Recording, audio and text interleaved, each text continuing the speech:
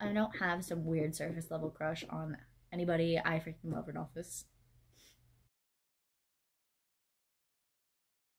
I don't know why I started liking Rodolphus. I actually, one of my fan fictions that I've written is about him. Actually, a lot of have him in it, but it started as a one shot, and then I became obsessed with him. And now every story I write, I'm like, can I please have Rodolphus in it? Low-key obsessed with Rodolphus.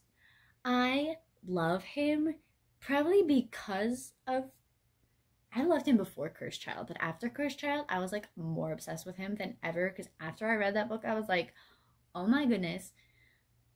Like, I know his wife is like shady and obsessed with the Dark Lord and all these things, and Yahoo, she's obsessed with the Dark Lord. But, while she was the most faithful to the Dark Lord, she was unfaithful to her husband. And I am like a hardcore family person.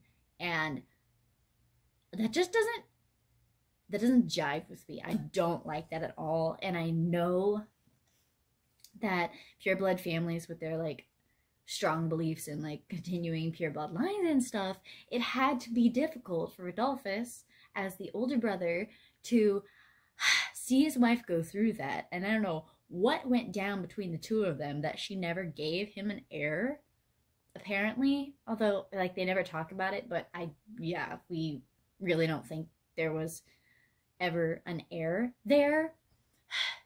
And we know she was able to have kids because she had Delphi, unless there's some shenanigans went down. But yeah, I mean, my headcanon is Rodolphus was either involved with the Dark Lord.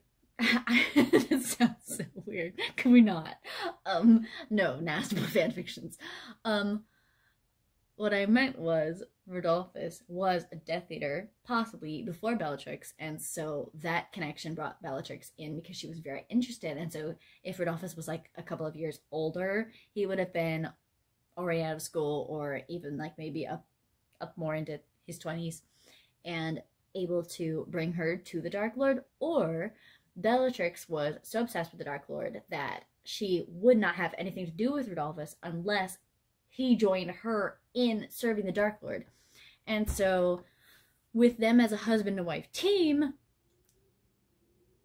it's so interesting, the relationship between the two of them, and then like the Dark Lord sort of deal thrown in. It's just really interesting.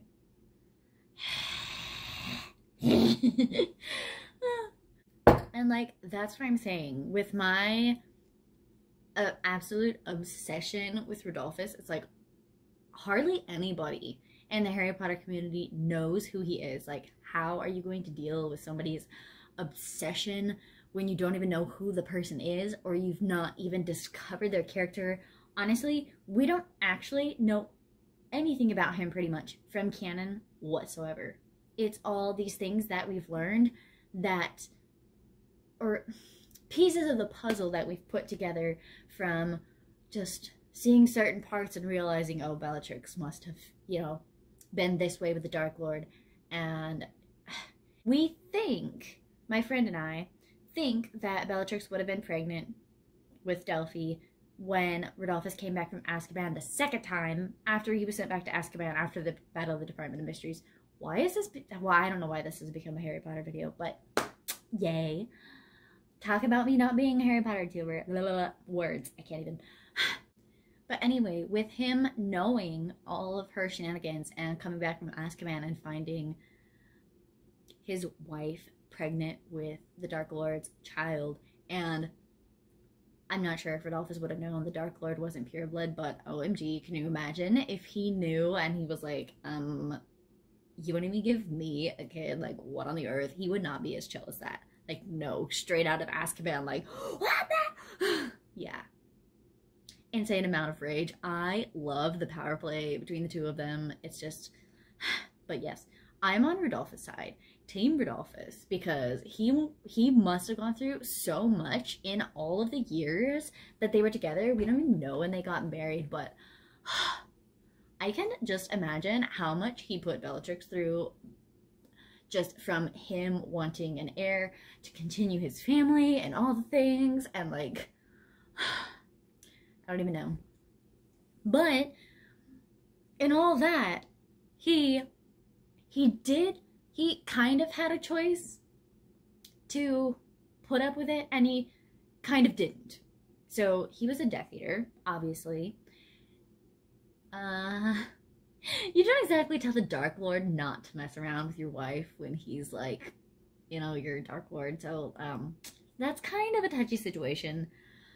So the only person that Rodolphus could really take his anger out on would have been Bellatrix, because nobody else would have known except Narcissa. And if she was pregnant with a Dark Lord's kid, that's kind of difficult because we don't want to make the Dark Lord mad.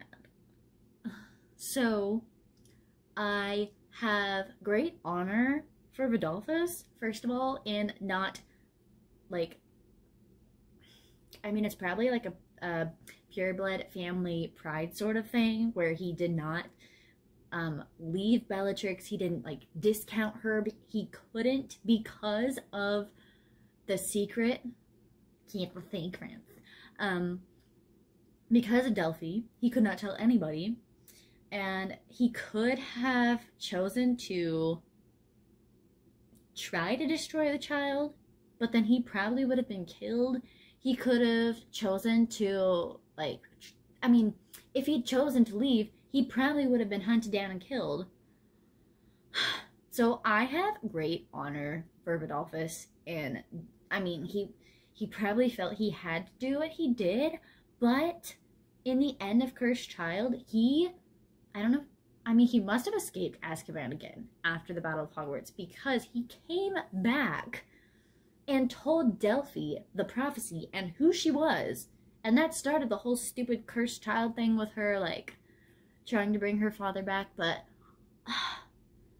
I honor Rodolphus. He is my favorite. Oh my goodness.